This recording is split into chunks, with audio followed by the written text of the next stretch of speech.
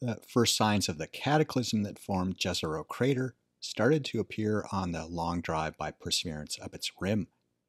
Now, on the other side, Perseverance is encountering rocks clearly formed in the fiery aftermath of a giant impact event.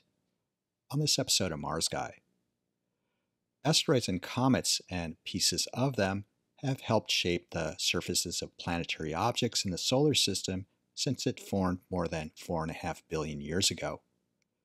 Impact craters are common on Mars, leading to the appearance of a surface like the Moon, where they were first recognized through telescopes by astronomers on Earth.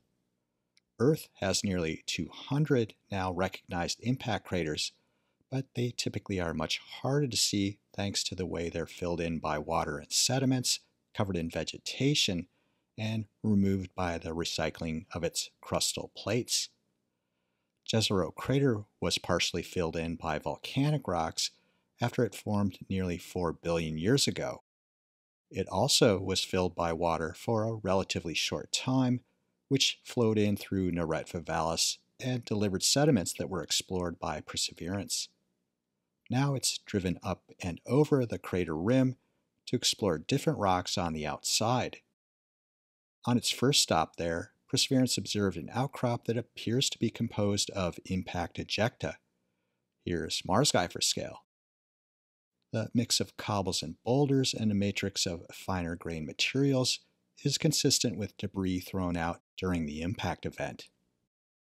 The physics of impact events is now fairly well understood thanks to geologic observations of their aftermath on Earth, supported by small-scale simulations in labs and computer modeling.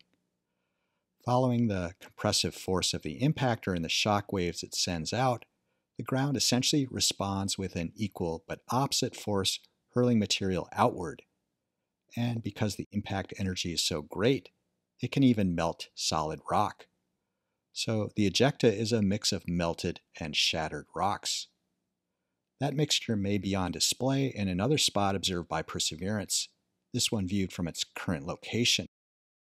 From here, Perseverance used the telescope of SuperCam to capture a mosaic of images of this outcrop just over 100 meters away.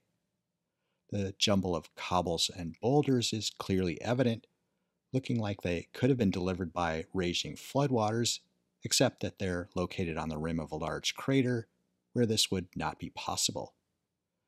There's also a sort of carapace of material on top, with striations that look a bit like those of shatter cones, a feature of impact craters on Earth formed by the extreme shock pressures. But I suspect that these features are the result of sandblasting by wind. I wonder, though, if this material is impact melt, which can be glassy like that in lava flows formed by rapid cooling. The rocks that Perseverance is parked on also appear consistent with impactites, that is, rocks formed from impact ejecta. They look like they're made of gravel, which may have been emplaced ballistically or maybe rained down from a plume of debris caught up in a towering mushroom cloud that formed in the seconds after impact. Perseverance has used its drill and a braiding bit to grind into these rocks. The close-up view with the Watson camera provides a nice look at the gravelly texture that resembles impactites. Inside the abrasion patch, the texture is harder to recognize thanks to the void spaces probably produced when the abrading bit plucked out pieces of rock. As of the posting of this episode, no coring operation has happened, but with all those bits of rock that predate the ones sampled by Perseverance inside Jezero crater, a sample of impactite could be a scientific gold mine if returned to Earth. And that would be a great way to take advantage of nature's cataclysm.